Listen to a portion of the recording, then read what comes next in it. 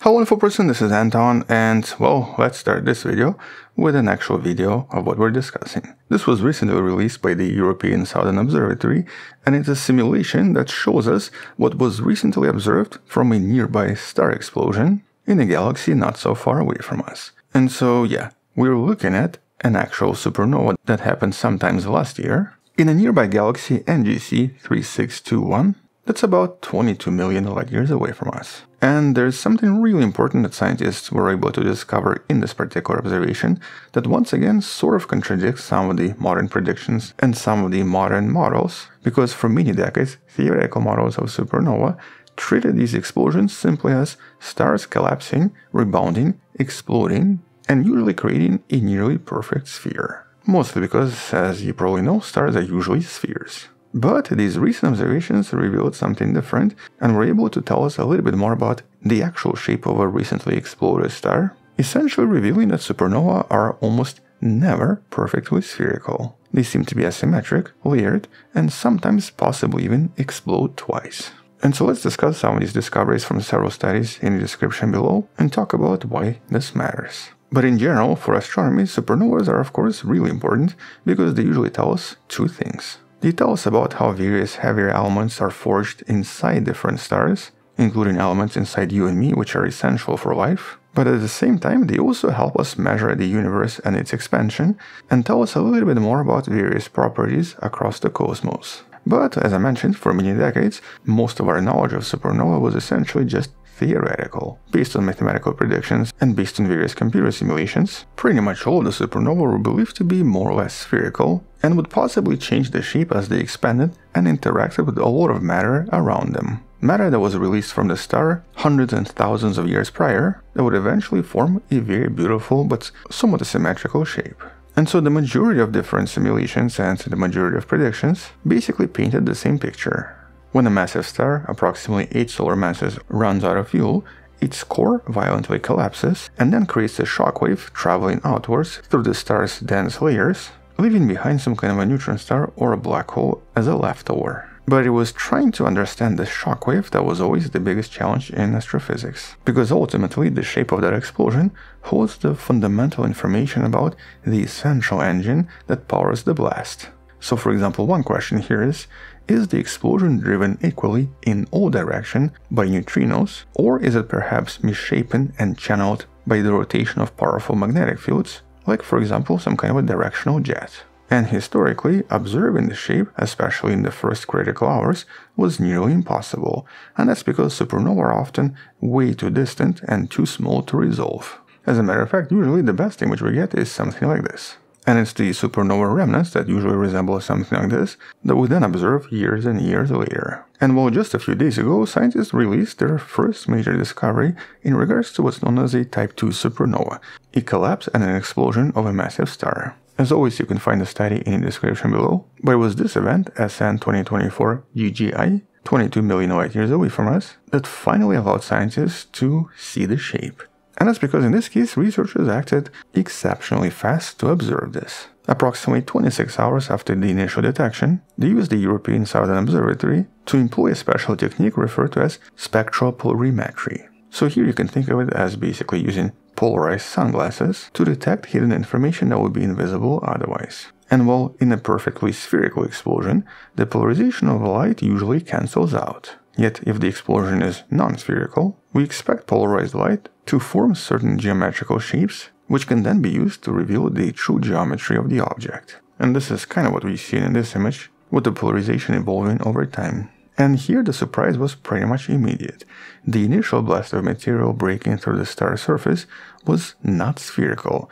It seemed to be symmetric along the axes, and according to the researchers, was possibly shaped like an olive and not a sphere. And so here once again it's worth watching the simulation they created to kind of understand what's happening. And this asymmetry was measured right at the moment of the shock breakout, when the explosion first punches through the star's surface just a few hours after the collapse. And so here the findings reveal that the physical mechanism driving the explosion was not equal in every direction, but was actually already shaped in a certain way. And this unique shape suggests that the core collapse itself might be governed by mechanisms that are also directional and possibly do involve some kind of a magnetorotational process, or basically the magnetic fields inside the star very likely reshape the explosion as it happens in real time. And on top of this, the team also discovered that the directional olive shape was a little bit misaligned with the symmetric axis of most of the surrounding material, which is actually what you're seeing here once again, with all of this circumstellar material being shifted in a slightly different position compared to the central explosion. And this misalignment hints at very complex scenarios, possibly involving either a binary companion or a very powerful existing magnetic field inside, which influenced the star's mass loss prior to the explosion. And so here the analysis of this event was quite spectacular. Basically the first time ever we got to actually measure the shape of a brand new supernova. But this was not the only discovery that surprised the scientists about these events, with additional discoveries coming from Type 1 supernova, which usually involve white dwarfs exploding as well. And Type 1a supernova are very important because these are the ones we usually use to measure distances. But here the question was, so exactly how do white dwarfs explode? And do they actually explode in the same way all the time? With many astronomers suspecting that some of these Type 1a supernova possibly happening even before the critical mass limit, triggered by a mechanism referred to as a double detonation. In other words, some white dwarfs might explode for some other reasons, which will obviously complicate a lot of cosmological calculations if confirmed. And so in this type of a model, a white dwarf pulls material, often helium, from the companion star, forming a very thick layer on the surface, with this helium layer igniting first, and then creating a shockwave that travels inward, triggering a secondary, much larger explosion that destroys the whole star. In other words, a white dwarf would not have to reach its critical mass, in this case referred to as the Chandrasekhar limit, and may detonate prematurely. And once again, for the first time ever, astronomers seem to have found visual physical proof of this very energetic and very bizarre event. But in this case, this was not a real-time event, and the evidence was actually found in something that happened centuries ago. SNR 0509-67.5 that you see right here. And so by once again using VLT from the European Southern Observatory, and by performing a very detailed analysis, researchers observed that the shocked ejecta far from this event seemed to produce very bizarre layers. And the surprise here was that elements like calcium was separated into two distinct spatially separated shells, basically producing a double shell structure, which was previously predicted for these double detonations. And so this outer calcium shell very likely came from the initial helium blast, and the inner shell came from the core blast, with all this basically resembling this. And this is a really important observation because it provides direct visual evidence that quite a few white dwarfs may actually explode for slightly different reasons, and may even explode before they should be exploding. And this definitely complicates cosmological studies where white dwarfs, and specifically their explosions, are used for measuring distances. But at the moment, that's all we know, so there's not much else to say. And our last discovery is from a completely different supernova, and actually one that's pretty far away from us, that was originally discovered back in 2021. This is the event SN 2021 YFJ. And in this case here, this is not so much about the shape of the explosion, and more about the incredible destruction of the star's internal structure prior to the blast. Because we generally believe that a lot of these massive stars, before the explosion, are basically shaped like onions. Here's actually a kind of a good representation showing us what we think they look like. Concentric shells of elements, with the lightest elements like hydrogen on the outside, and heaviest ones, iron, in the center. And while just outside the inert iron core, a lot of theoretical models predict a layer that's enriched in heavy elements like silicon and sulfur. But this layer should always remain hidden. Basically, this is a model, and we've never seen actual evidence. But when astronomers observed SN 2021 YFJ, here the surprise came from the early light spectrum that seemed to show very bright, very narrow emission lines, highly ionized in silicon, sulfur, and argon, which have never been seen in any supernova previously. And these are the elements from the oxygen burning phase, which usually takes place just a few years before the explosion, which is really why we never see them, because they're deep inside. But the fact that they were observed in this particular study and in this case confirms one important idea. It confirms that, as predicted, stars seem to be layered right before they explode. But here there's this obvious question: why do we see these elements in this explosion but not others? And that's because it turns out that this was a very unique explosion. In this case, this star was potentially violently stripped of all of its outer layers, including hydrogen, helium, carbon, and oxygen, right down to its internal core. So essentially the star was just a remnant containing silicon and sulfur shell, with the outer shell being completely removed.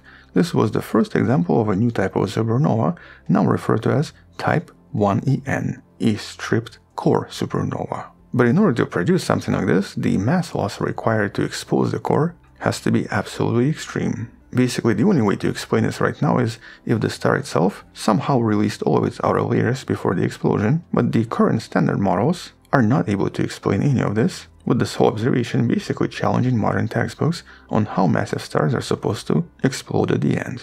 But the only explanation that scientists provide right now basically being a series of very massive repetitive expulsions or very powerful eruptions from the star right before it finally exploded. It's not entirely clear why this happened, but basically that's the only way to explain this. So essentially in this particular case, all of these upper layers were removed, with only the bottom layers being left behind. Now if that's the case, then well, we should be seeing more of these explosions sometimes in the future that may help us understand exactly what happened here.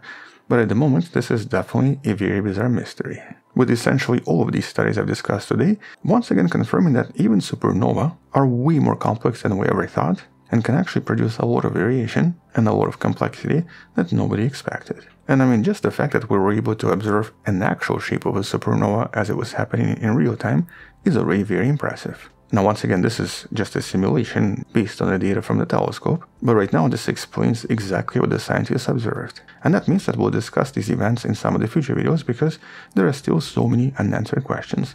And you can actually check out some of the previous videos on previous mysteries of supernova in one of the links in the description. Anyway, on that note, thank you for watching, subscribe, come back tomorrow to learn something else, support this channel on Patreon where you can find additional videos without any ads and can DM me directly, or by joining a channel membership that grants you early access. You can also support this channel by buying the Wonderful Person t-shirt in the description below. Stay wonderful, I'll see you tomorrow, and as always, bye bye.